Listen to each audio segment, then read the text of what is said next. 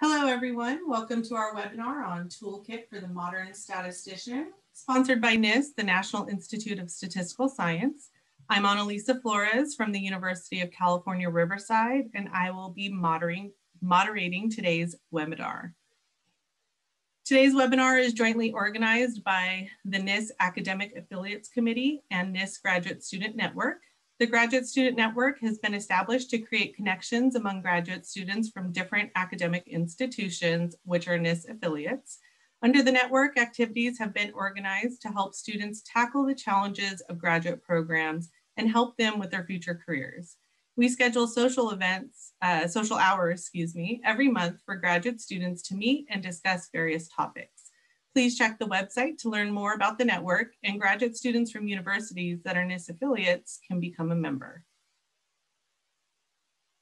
Today's session is hosted by James Rosenberger and Glenn Johnson. All attendees are view-only participants and are encouraged to use the Q&A feature at the bottom of the screen to ask questions during the webinar. There will also be time at the end for questions. Upon completion of this session, you will receive an invitation to evaluate the session. These evaluations are very important to NIST, and we thank you in advance for providing your feedback through these surveys. A link to the recording of the session, as well as links to slides that the speaker used, will be available on the NIST.org website, usually within a day or so.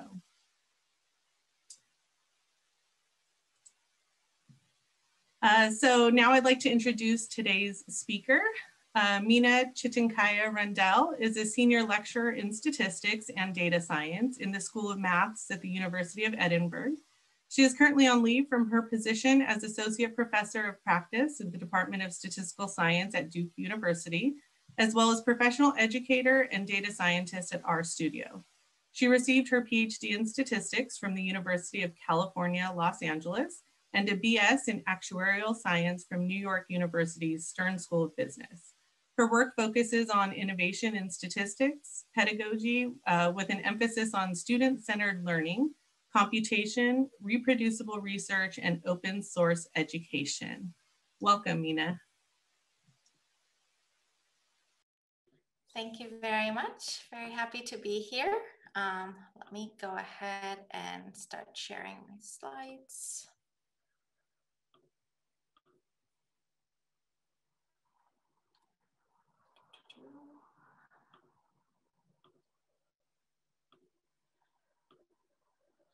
All right, does that look good? Okay, well, thank you so much for having me. We are going to talk about a toolkit for the modern statistician today. And you can find the slides that I'll be running through at this bit.ly link at the bottom of the first slide. And I'll put that again at the last slide as well. We have quite a bit of material to cover in a way, so it's going to be a little bit at a high level, but I'd like to leave lots of time for questions and answers where perhaps we can get into more of the detail that you might be interested in. So I'm going to primarily talk about R today because it is a statistical programming language, and so that's what makes it part of the modern toolkit for the statistician.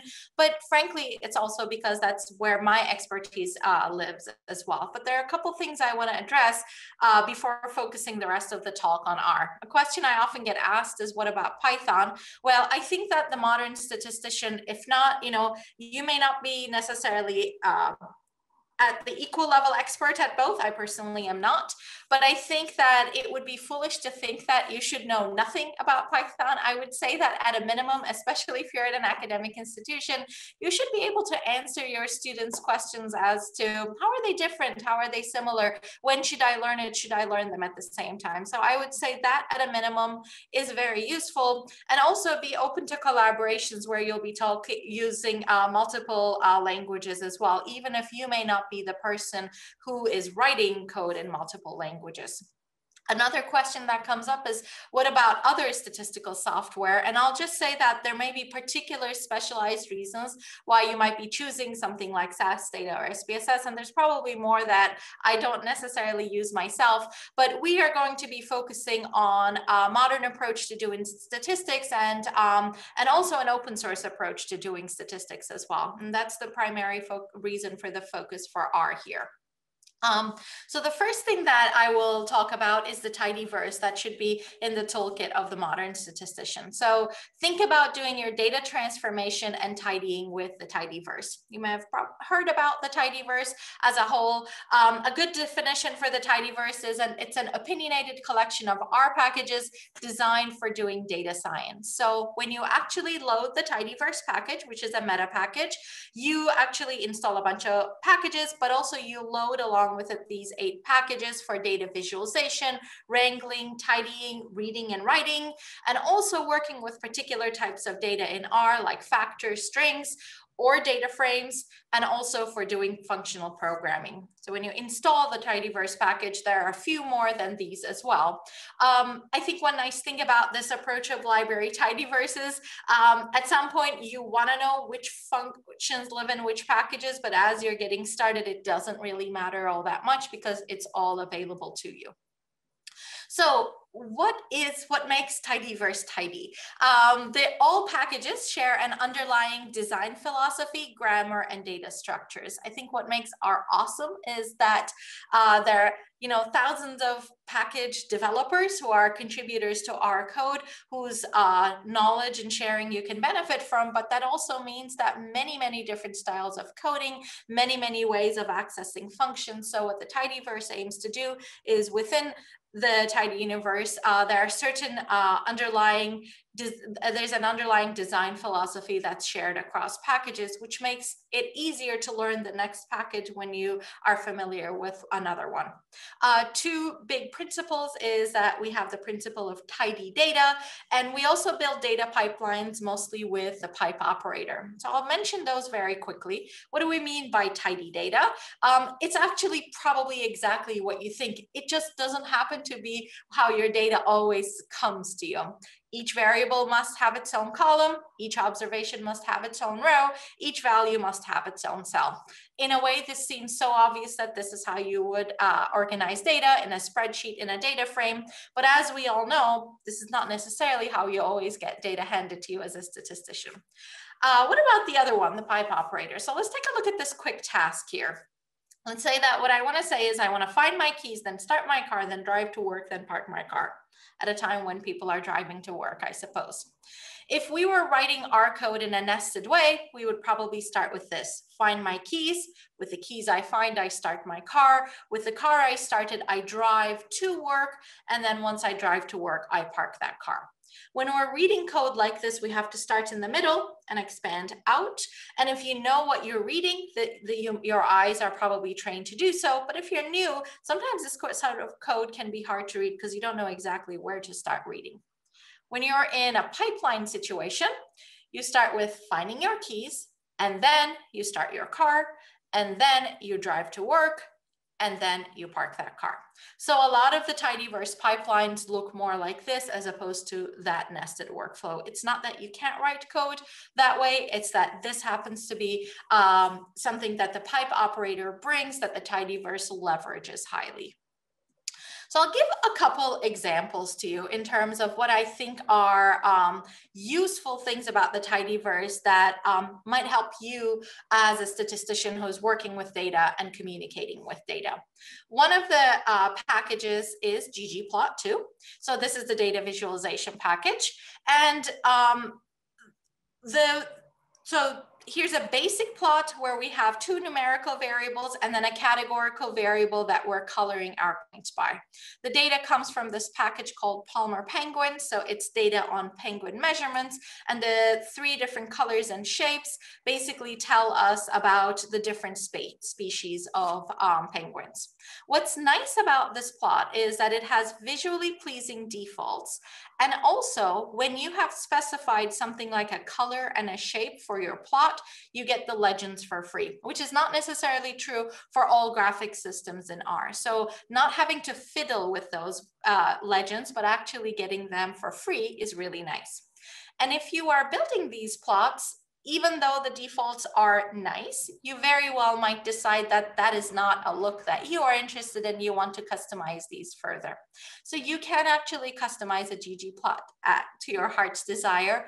And the way you start customizing a ggplot is by layering other layers. So what do we mean by that? I might change the size and transparency of my points. I might then add a new layer where I define different colors. I might add another layer where I change the theme and get rid of that gray background. I might then add another layer and move my legend around so that my plot can take a little bit more space. You can imagine that we could keep going. So the thing here is that we start with visually pleasing defaults, but then we quickly also can move on to, by layering, change these defaults to produce something that might be more to your liking. Another common task that comes is, say you get an experimental data that looks something like this. We have data on 6 patients. Some of them are in a treatment group and some of them are in a control group. And we have taken their blood pressure measurements at 3 time points. Usually when we have recorded data like this, it tends to come in this wide form where we have the measurements next to each other. But if you're going to be doing any sort of modeling with these data, say, for example, you're going to run a model with something like a random effect for the patient, chances are you're going to want your data to look like this in the long format, where we have an identifier for the measurement, and then we probably want our systolic and diastolic measurements for that blood pressure to be in separate columns as well. Otherwise, that's just a character string. So how can we do this with a tidyverse? As we said, we can build these data pipelines. I start with my experiment data, and one of the functions that's quite handy for doing this sort of standard data move is a pivot longer. So we're pivoting our data frame longer. We basically tell it any columns that contains the letters BP, I want to pivot those. Create a new variable for me called measurement, where those BP measurements are going to go. Remove those prefixes for me, so my measurements can just be 1, 2, and 3, and then place the values in a new column called value. So the thing I want to highlight here is that not only does a tidyverse offer a function for doing this very standard data move, but it also has some additional arguments like this names prefix that, knows that generally when we have data recorded like this, we may want to fiddle with those column names before, as we're pivoting our data longer. So it provides an affordance for that as well. Now that we have this value column, note that it's a character string, and that's not going to be very handy for our modeling. So then we can use another function that separates a variable, the content of a variable, into 2, and it even guesses if there's a particular sign or a character that is probably being used as a separator. So there we have the slash. Note that in this code, I didn't even have to say that there was a slash there. It's making a guess for me. It has good defaults. If I'm happy with it, I can move on. If I'm not happy with it, I could actually specify what my separating character is. So now I have systolic and diastolic in separate columns, and I have even an argument called convert equals true that I've set to true that has converted that from character to integer. So all of this, as you can see, is really built with the data in mind and with data wrangling tasks that are very common to us in mind. Adjacent to tidyverse lives tidymodels, which provides a bunch of packages for modeling and machine learning. So the tidymodels, basically, it is a collection of packages for modeling and machine learning using tidyverse principles. So if you enjoy building these data pipelines with the pipe operator, you can basically continue doing modeling with that as well. There are a vast number of packages within tidymodels, but a few that I want to highlight if you want to start using these packages would be, the first one would be the parsnip, which provides a unified interface to models that can be used to try a range of models without getting bogged down in the syntactical minutiae of the underlying packages. If you've used various packages for modeling, you know that the syntax is a bit different for each one. How you do something with MGCV is probably a little bit different than how you do it with LME4, for example. So instead of trying to learn those, you can still learn about the statistics behind those and then use this unified interface for fitting your models. The recipes package provides a tidy interface to data pre-processing tools for feature engineering, and those pipelines look just like the data wrangling pipelines that you use in the tidyverse, which is really neat as an extension as you learn. And the R sample package does efficient resampling for things like estimation and model evaluation, such as cross-validation.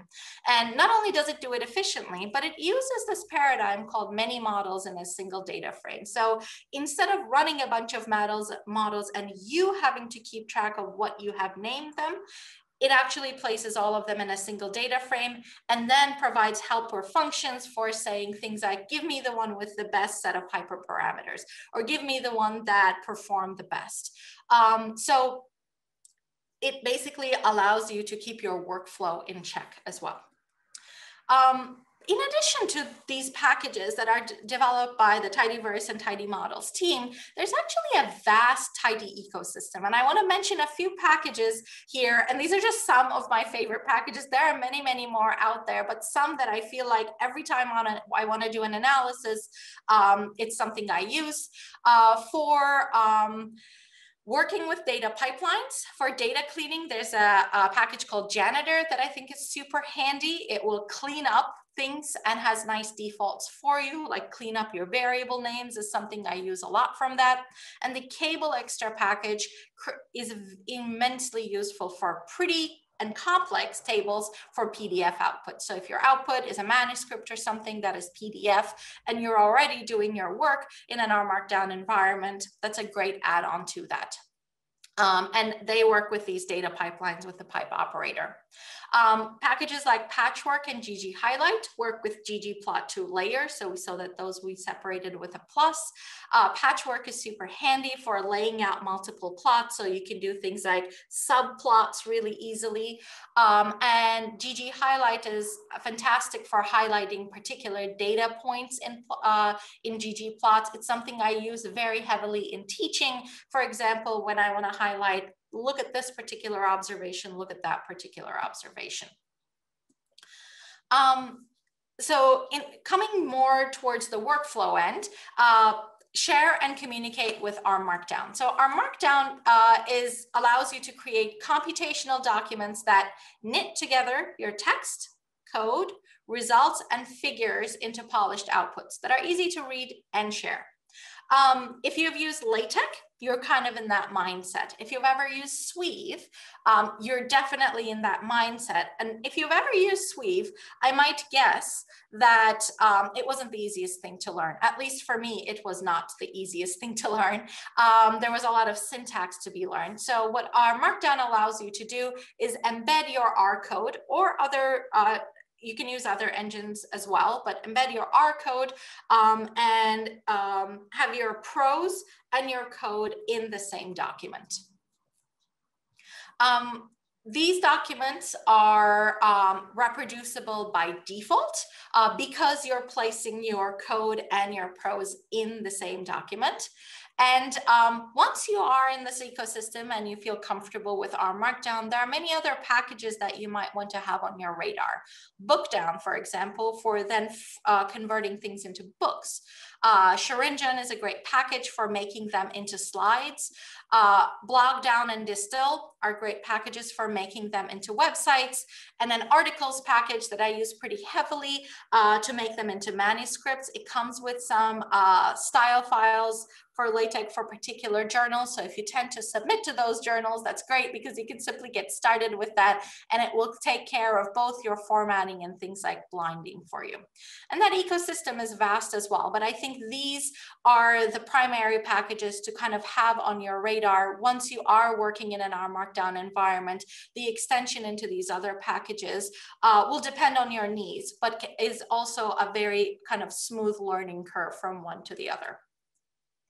I also want to highlight one thing, which is that perhaps many of you have worked with R Markdown, and I'll guess that many of you may have worked in RStudio. A new feature that I'm finding incredibly handy is the new visual editor in R Markdown. So I wanted to show you a little bit of that. So here we're looking at an R Markdown document. One of the annoying things tends to be, for example, adding citations. So while I'm writing a plain text R Markdown document, because I'm using the visual editor here, I can actually take advantage of the citation manager. You can see that I can pull things in from a DOI or from Zotero, or if you have a bib file in your folder or where you're writing your paper, and you can simply insert your citations that way. We can also add our code, obviously here, right? Because we are writing in our Markdown document. So I'm just going to bring in the code for the figure that we made earlier. We're giving our code chunk a name and giving it a caption as well. And I can now refer to that code chunk with that name scatter that we had given it, so that I can create a cross-reference for it as well. And ultimately, what I'm going to do is I'm going to hide the code. So even though it is in my document, chances are the manuscript you want to submit, you don't want that in there. So now you end up with a polished PDF document that doesn't show the code, but actually has the code reproducibly embedded in there. And you've been able to create it with something that feels more like a Google Docsy interface as opposed to a plain text plain editor interface. Another package that is, I think, handy to have on your radar is Shiny for building interactive documents. So what I'd like to show here is I'm going to stop this sharing and do a new share very quickly. Let's go ahead and do that and reload this. So we're going to look at that same ggplot that we created earlier.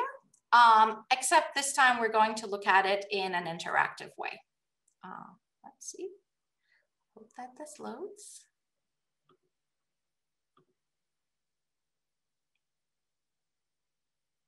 Okay, so I'm looking at the same ggplot, and something I can do here is, let's say, take out one of the species and basically let the plot recalculate for me. So how is this happening? Obviously, my goal here is not to teach you Shiny code in 5 minutes, but something I'd like to draw your attention to is that all of this is something you have seen earlier, right? This creating this plot, this code we have looked at earlier. The only new thing I'm doing here is that I am filtering my penguins data based on the user's selection before passing it on to the plot. And I am saying that the input is going to come from the user. So a lot of our code that already feels familiar, with one addition of a reactive input that's being passed into it, is what allows me to basically create this Shiny app. So does it mean that the learning curve for Shiny is super flat? Not necessarily. You still need to learn a few things, like how do I build a user interface for my app where somebody can do a selection? And how do I then pass it on to the server side so that I write some code that will use the user's selection and make this plot for me? So yes, there is more, as you start diving into the Shiny world, there is some new syntax that you're going to need to learn.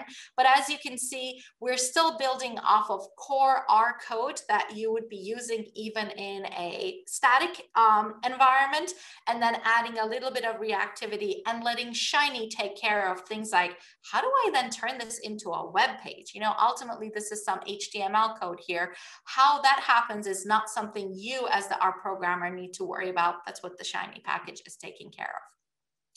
I also in the slides gave you an example of a really extensive Shiny app. This is the California COVID assessment tool. So each of these links points to very extensive Shiny apps that are basically being used by thousands of people daily. So going from a very, very simple example to something that's being used at the government level, but ultimately the code obviously is going to be a lot more vast, but ultimately building on the same principles for building these Shiny apps.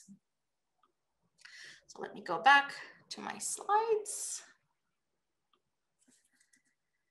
And that's the link there. And the last thing I'll touch on is version control and collaboration with Git and GitHub. And if you've seen this XKCD comic, that might tell you something about Git. So Git is a version control system.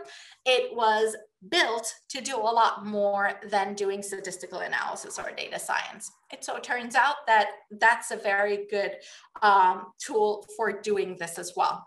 But in this comic, in a nutshell, the idea is that nobody really knows what Git is. Everybody knows a few commands and they, try them one after another: git commit, git pull, git push. And if nothing else works, you burn it all down and you start over again. Well, the nice thing if you're working in the RStudio environment already is that there is a Git pane built into RStudio that you can leverage. And then you're not memorizing these 6 commands that other people are memorizing and typing them into your terminal, but actually being able to visually see the difference in any changes that you make, write commit messages, commit them to your version control history, push your work to a web hosting that I'll talk about in a little bit, or if you're working with collaborators, pull their work as well. So learning Git is probably a lifetime endeavor. Learning Git enough to be collaborating with a few collaborators, or working on your own simply and taking advantage of version control and the web hosting is probably something that is a lot more doable, especially with the visual interface that is already built into a development environment that you might already be using.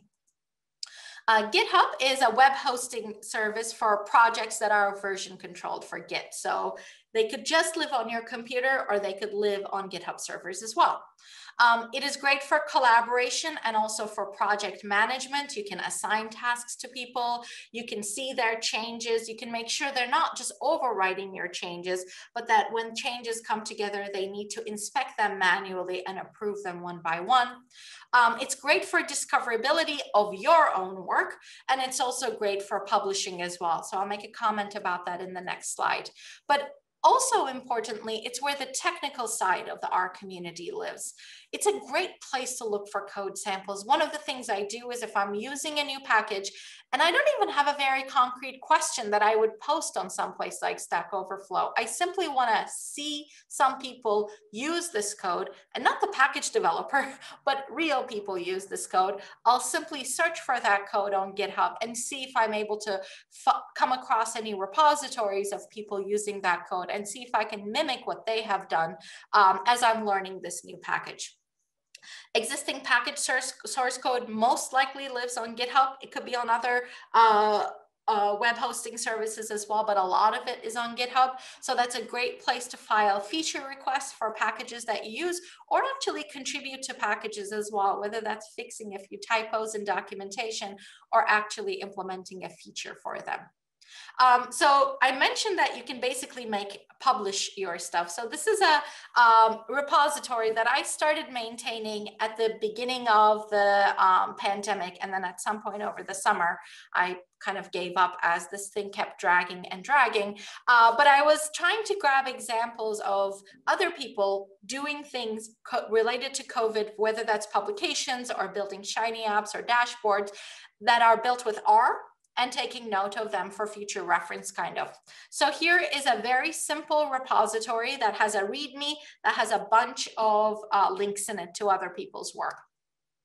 If you go into the settings for any GitHub repository, you can actually scroll down and find this area called GitHub Pages and say, yeah, I want a page for my repository.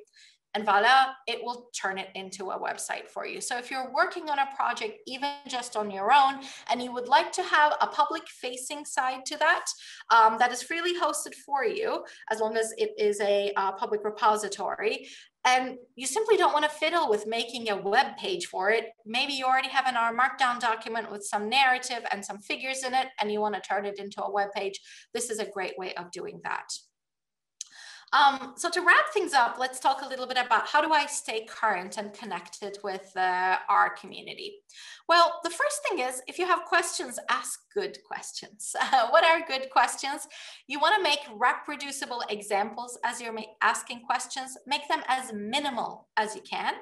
If you're asking publicly, so this is not asking a collaborator who's already working on a project with you, but actually asking publicly on something like RStudio Community or Stack Overflow, try to use data in that's available in a package that other people will easily have access to as well, or create the data frame on the fly. And let Reprex, the package Reprex, take care of checking for reproducibility and formatting for you. So I'm going to give you an example of a very common issue that people run into.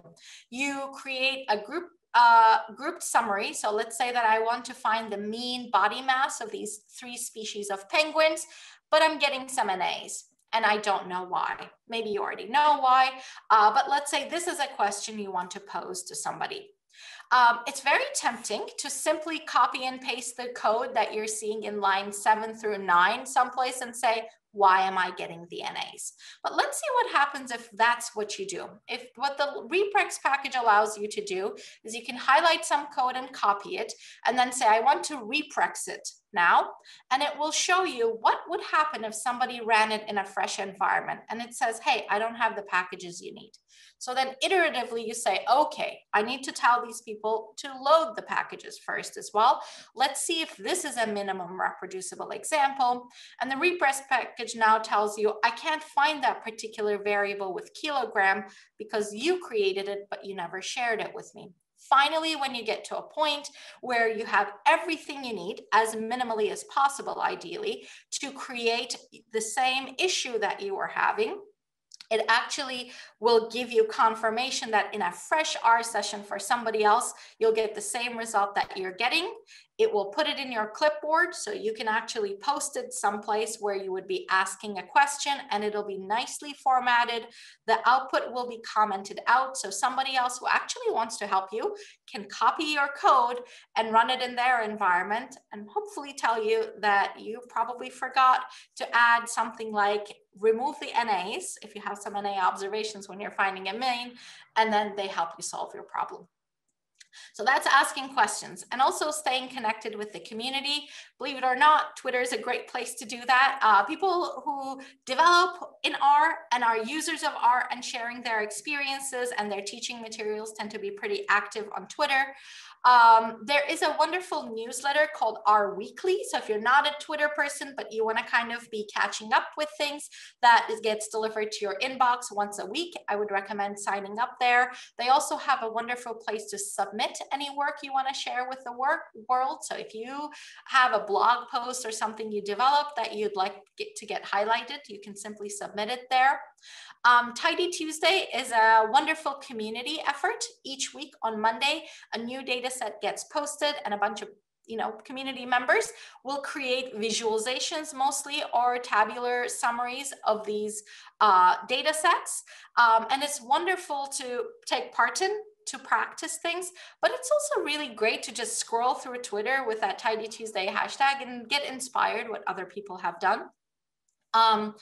If you are a member of a group that would be considered a gender minority in the R community, Our Ladies is a wonderfully supportive group. I would recommend checking out ourladies.org to see if there is an Our Ladies group locally in your area. And nowadays everything is online, so they don't even really have to be local if there are events they're running that you're interested in. But also Our Ladies has a very active community Slack that you can join and ask questions as well. And huge number of user groups around the world. So our consortium had a blog post where they did a kind of a dashboard where you can find out where all the user groups are. Again, a lot of these are having events virtually, but hopefully soon this will be a great way to actually meet local people who are using R, whether in academia or in industry as well.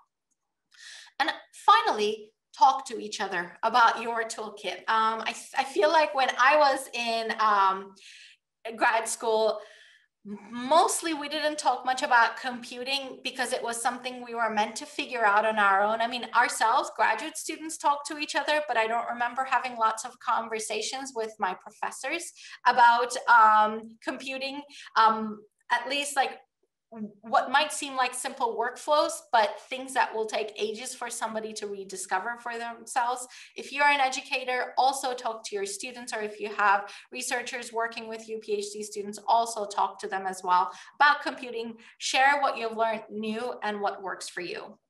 I won't read through all these here, but I will just note that I've tried to leave links to places where you can learn about some of the things that I've been through. And also, if you would like to teach this stuff, the data science box curriculum has lots of materials for teaching some of the things I talked about. And I'll end things there. Here's the short link to the slides that might be especially useful for that last slide where I have links to resources. Thank you very much. Thank you, Mina. So much information. So I think that including all the links is really useful. We have just a few questions that have come through at this point, so I will start addressing those. But if anybody does have questions, if you can please use the Q&A at the bottom of the screen. That way we can capture all of them and keep them somewhat organized and separated from comments. I guess one of the first questions that came in a little bit early on in your talk was about tidy data and what does untidy data mean, if there's a very specific definition for the tidy data in terms of variables per column, observations per row. And so I'll let you go ahead and address that one. Yeah, so a great example of what would be considered perhaps untidy data is hierarchical data that might come in the format of a JSON file, where instead of having our data laid out as rows and columns, we have them as a nested list, which is a very common way of storing data on the web, for example, but it's a useless way of having your data in if you want to visualize it or model it. So it's a great way to store the data and also pull out pieces of that data, but then ultimately you want to pull out those pieces and unnest that hierarchical structure to the point where each row is an observation that you are interested in, and then do your visualization or modeling in it. Another way of thinking about untidy data could be that you have multiple pieces of information in a single column. So I gave, for example, that example of the blood pressure, where we had the systolic and diastolic as a character string in one column. Chances are that's not very useful for your analysis, that you want them separated into actual numbers that you can do something with. Great, thank you. And it seems like you introduced a lot of tools in the Tidyverse that would help you sort of tidy that data and wrangle it. But are there any cases where maybe you would not use Tidyverse to try to accomplish that task? For that sort of particular task, I'm going to say no, actually, because that's not to say that there aren't other packages that would allow you to do it. But I think that the Tidyverse packages are very well suited for that sort of taking data out of a shape, especially something like a nested format, and then bring it to more of a flat file format of rows and columns, the data frame that we use. Another way of approaching that problem would be something that I can think of is using a variety of apply functions or for loops that would basically do that iteration for you. But one thing that I personally prefer is that I'm not very good at writing those apply functions the right way, to be honest. So something that it will actually do it for me with defaults. And if I don't like the default that I know how to change, is a personal preference of mine. Okay, great. Okay, so some other questions that have come in is based on your experience. You talked a little bit about knowing Python and knowing R and at least being able to talk about the differences between them. But somebody wants to know if you have a preference towards one of them in terms of big data processing, ML algorithms, data wrangling, and if so, why is that your preference in terms of which one is better for those tasks? Yeah, so I think that question is hard to answer, the better question. I will say that for data wrangling and visualization, I could very confidently say R is what I would pick. For the types of models that I tend to work with, R tends to be a great venue for those as well. That being said, I think the conversation around better is often, especially when it perhaps comes to some of these machine learning models, might have to do with what your expertise level is, and if you have collaborators, what's a common expertise for you. Otherwise, I think if there are very particular models that are implemented in one language and not the other, that would be the reason to choose. But I feel like that gap is narrowing because there's a lot of people, and not me, a lot of people who work in this area who are very aware of what's implemented in Python and what's implemented in R, and kind of doing this back and forth of making sure that both languages have an interface to fitting those models. But for data wrangling and visualization, I think R is in fact great because a lot of the tidyverse tools are really built to facilitate that. And I've been very impressed with the feature engineering tools in the tidy models ecosystem. It's not something I do as regularly as I use other parts of the tidyverse, to be frank, but I think the interface is very impressive and really approachable if you've been using tidyverse for a while. Okay, great. And sort of on a related note, somebody would like to know if it's important to be proficient in Python if you're proficient in R. So following up, is Python a necessity to be professionally connected to machine learning research? I don't think so. I don't think it's a necessity. I think what is a necessity is having the patience to read through either a piece of research or maybe some package documentation or library documentation in Python, and then thinking, is this the tool I need? And if I genuinely do not know how to use this tool in Python, do I know how to go about looking for a similar thing in R? So I think an open mind is a necessity. I think talking to your collaborators about figuring out which components of a project you want to attack using which language is a necessity. But I think otherwise, for a given individual to be proficient in both might be a necessity for a few particular jobs, but I don't think like globally is a necessity at all. So another question, we have a few more that are rolling in. So if anybody else does have questions, please feel free to submit them. So somebody would like to know if the GitHub pages are organized by repository, or can you do one linking to several repositories? So the GitHub pages are organized by repository. If you wanted to kind of make a homepage for yourself or for a project, then you could create another repo that has a README that will link to things. If you are thinking about, is this a good way to create a homepage for myself? I will say that GitHub has a new feature where you can create a repo with your name, like as your name, and then the README for that will be like your global README for yourself. Like it basically creates a personal homepage for you if you want, without you having to deal with building a web page for yourself. So you could link out to things, but otherwise it's per project, so per repo. Okay. Another question that's come in is about, I guess, in reference to any of the tools you used, and I suppose maybe in terms of our Markdown and the different packages there, is are there any, can you use these tools to develop and maintain a CV? So a CV as in like a resume? I assume a resume. Yeah, yeah. That's my assumption. It's not clarified, but. Yeah. Whenever I see CV, I don't know if we're talking about cross-validation or our resume. That's why I ask. So there is actually a package called Data-Driven CV, which is built on kind of our Markdown. So maybe I can put the name of that just in the chat. And you can basically create a spreadsheet for yourself or something where you have what entries you would want, and then it'll pull things in and make a nice either HTML for a web page or a PDF document for you. So you can maintain it that way as opposed to like fiddling with, you know, like a LaTeX document like all the rest of the world does probably.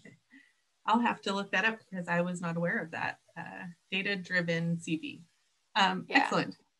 Finally, the last question that I have from our panelists, or excuse me, from our participants is, do any panelists have any book recommendations for somebody who has maybe some years of experience with R, but never formally taken any classes devoted to R? So depends on your background. I think that if you're interested in learning about kind of doing data wrangling and visualization with R, I would strongly recommend the R for Data Science book by Hadley Wickham and Garrett Grollemund, which is a really nice introduction to basically the tidyverse ecosystem. If you are more interested in data visualization itself, there are really nice few nice books out there. There's a book by Klaus Wilke. You should look up its name.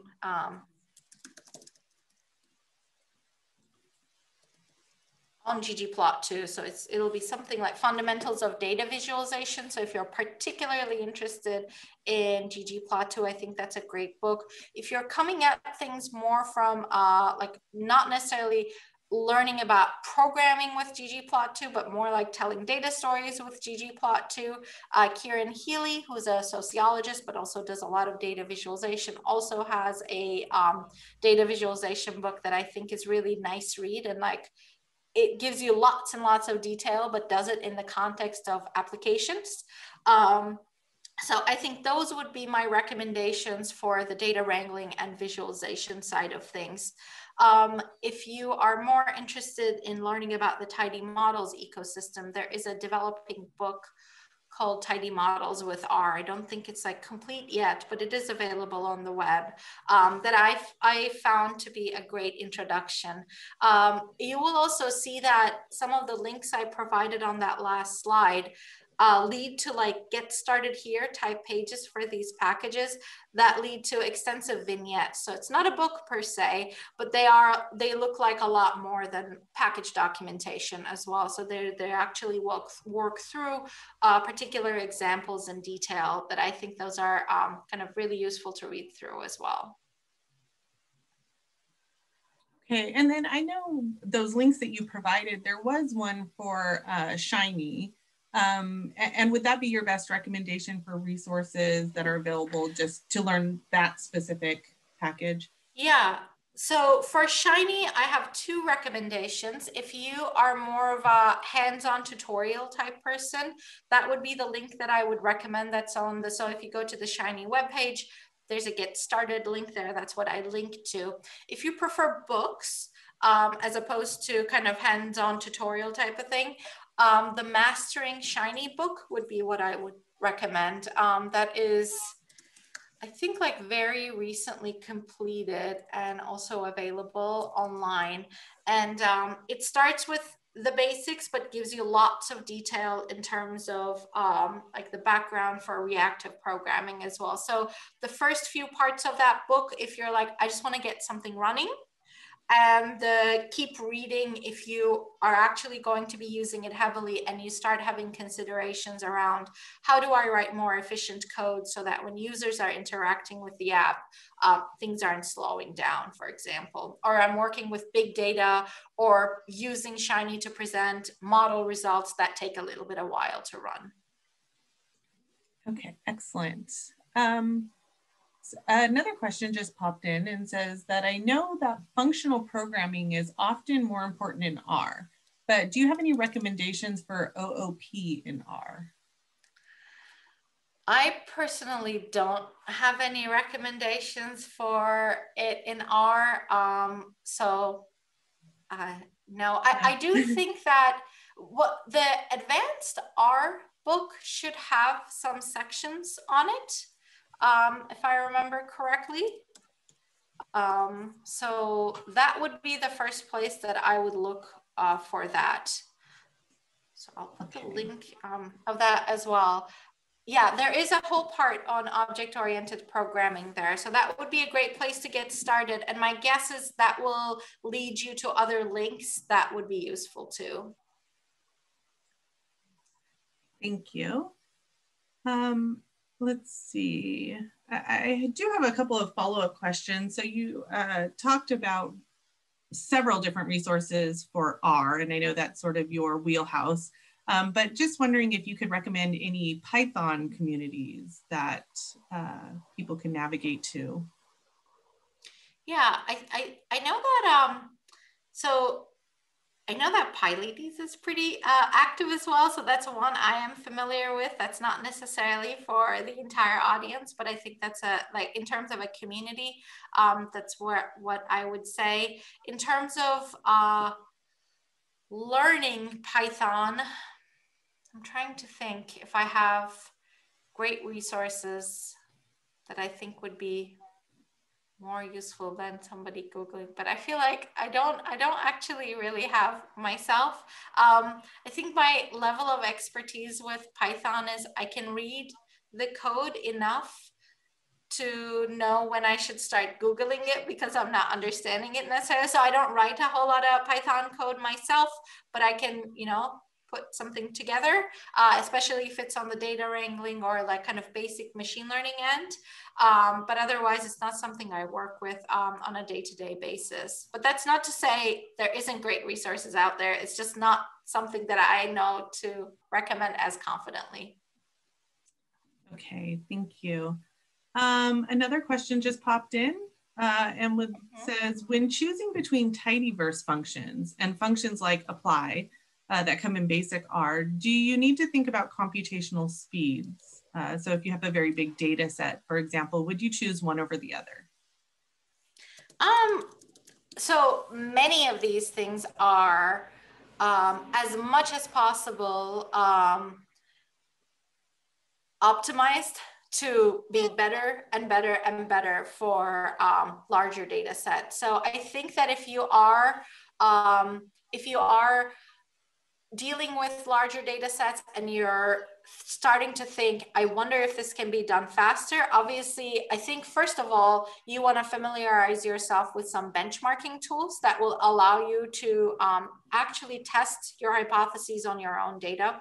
So there are a bunch of packages for doing that in R. One of them is called Bench, but there's many others as well. So I would recommend familiarizing yourself with that first of all, because there are certain ways you need to be keeping account of the time. And some of them have good defaults for keeping account of time in that way. In terms of thinking about, should I be, using a particular tidyverse function? Should I be using a function that base R gives me, or alternatively another package? So there are some, for example, another very popular package is data.table. That also is immensely useful for lots of data wrangling steps.